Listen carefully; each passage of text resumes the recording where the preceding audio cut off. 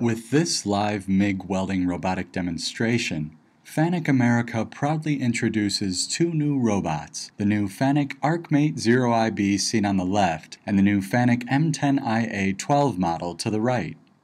The demonstration starts with a robotic bin picking process. The FANUC M-10iA 12 robot locates a randomly placed gear in the first bin using FANUC's iRVision 3D area sensor. The robot picks a gear, then drops it onto an inspection surface, where it uses iRVision to inspect the part for proper orientation.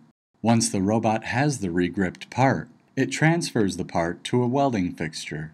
The M-10iA 12 robot repeats the same process for the shaft. The robot locates, picks, regrips, and places the shaft into the welding fixture.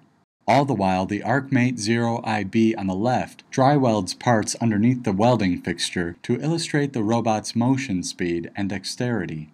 Both robots in this demonstration are working at all times.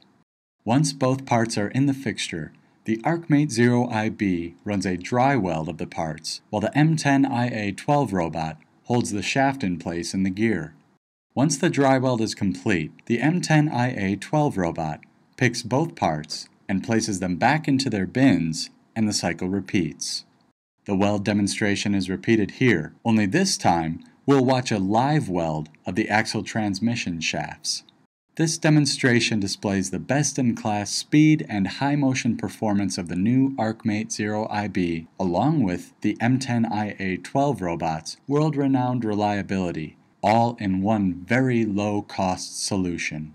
To learn more about FANUC America's full line of welding robots, please visit our website at fanucamerica.com.